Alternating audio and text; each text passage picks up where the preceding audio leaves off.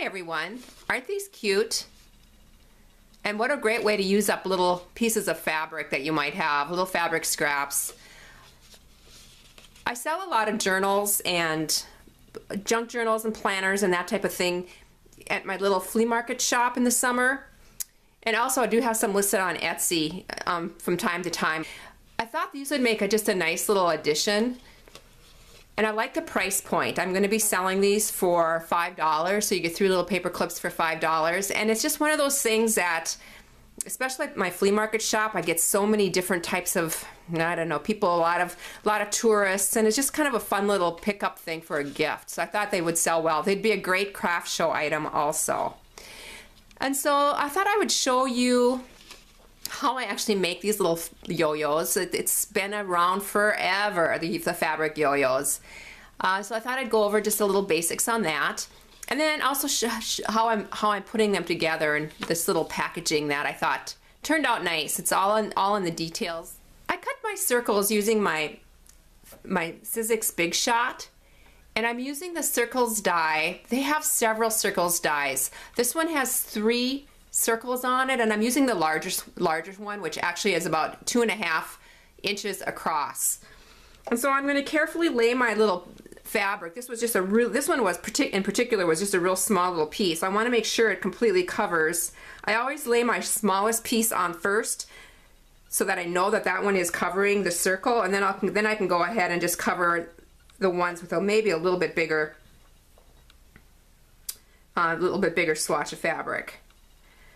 And I can usually cut 4 at a time. This is just a thin, it's a quilting fabric, 100% cotton quilting fabric, and I do recommend for yo-yos that type of fabric. And I can kind of touch on that a little bit more later. I'm using my sandwiching between my little cutting. These are have been used well, as you can tell, and running it through my little my machine. My machine has been run, I've had this for probably 5 or 6 years, and honestly I use it almost every single day. Okay, and I cut one little thing, did not cut, and I'm just gonna take my little, and there we go. I've got my 4 perfectly cut little circles. And now it's on to creating the little yo-yos. I touched a little bit on the thread on the fabric. You do want to use fabric that is just a cotton weight, a quilting 100% cotton weight. I would not use the batik fabric. They're just really hard to get the needle in and out. The needle that you want to use, I find that the thin needles really work the best. And of course you want the eye to be a little bit longer so you can get the thread in easier. And the thread, I'm using a quilting thread, it's a little bit stronger. And I only use maybe, this is probably 24 inches, but I do have it folded in half and knotted at the end.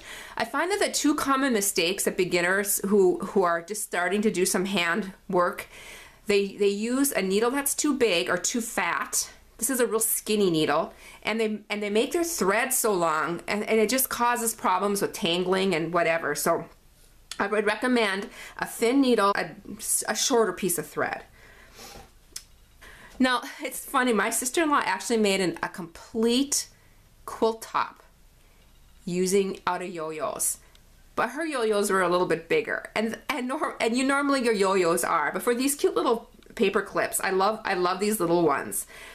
So you want to start with by folding your yo-yo over. You take your needle and you put it up from the inside first, just to hide that knot. So that knot is underneath that fold. I'm left-handed, so I'm sorry if I'm confusing everybody. You're gonna have to switch it in your head to get it to your right hand. But I hold my left hand on the top with my needle, and my right thumb does the turning, automatically does the turning. And you want to put your needle kind of in the center of the fold, and you want to just take little pokes up and down, up and down.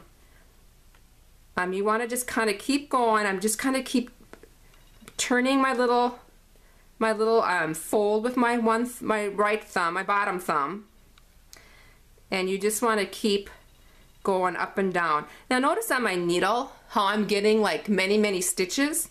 You want to just kind of continue until your needle is pretty full, and then you can pull your thread through. And honestly, I know this is piddly. I do it in front of the TV at night, just put on a good movie and just go. They really don't take much time once you get the movement down and once you get the system down.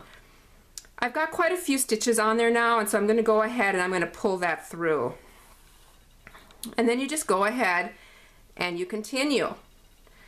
You take another stitch and you just continue going up and down right in the center of that fold. I'm going to be continuing around this, and when I get to the end, I'll show you the little knot that I make to kind of secure it. I'm all the way around, and I have this cute little, almost looks like an inside little bonnet. You want to take it and turn it.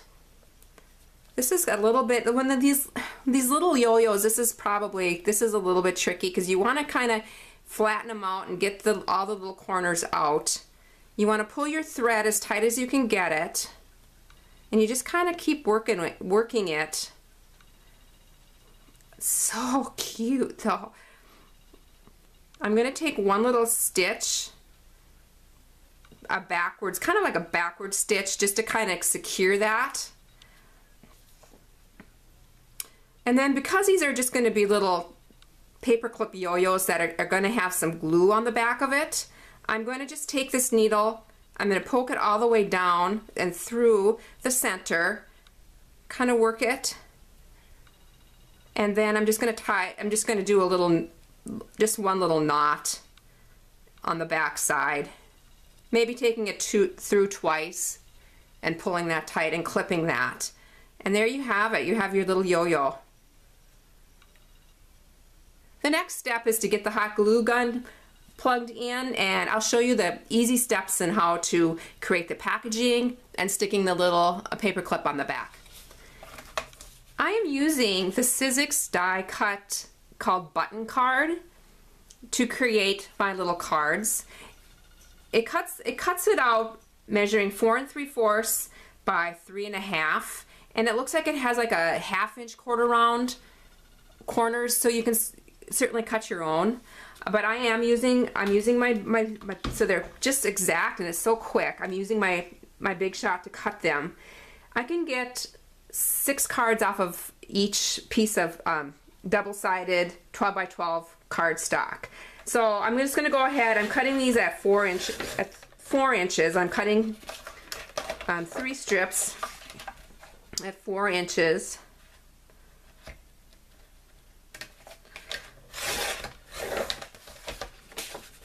And then I can go ahead and I can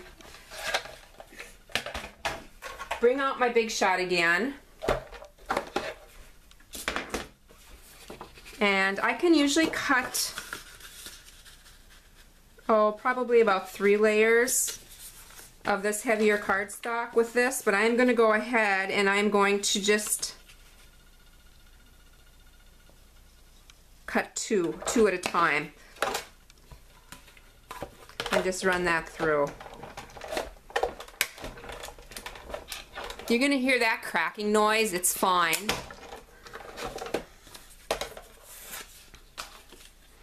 Okay, 2 cute little cards. The next thing I do is I keep all of this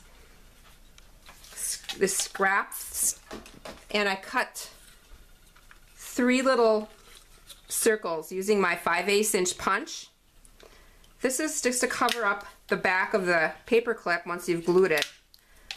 I like to use the same cardstock as the packaging. I score the cards at 3 1/2 inches and then go ahead and fold them up.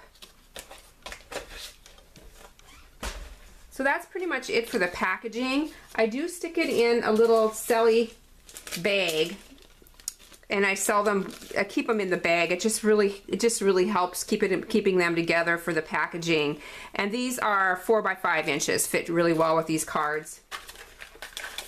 I'm using 2-inch gold paper clips. And let's see, get the 3 little yo-yos that I have made up here. You want to make sure, of course, that you're going to be gluing. You don't want to glue this side. You want to put it up here. This goes so quick, but 1 little dot of glue on your fabric. I'm using a low temp. You want to stick your little paper clip down, and then you want to go ahead and cover it with your cardstock. It's kind of all in one step. And if I'm going to stick maybe a little more, just another little dot of glue. I don't like too much glue because it gets messy, but you want to make sure you have enough.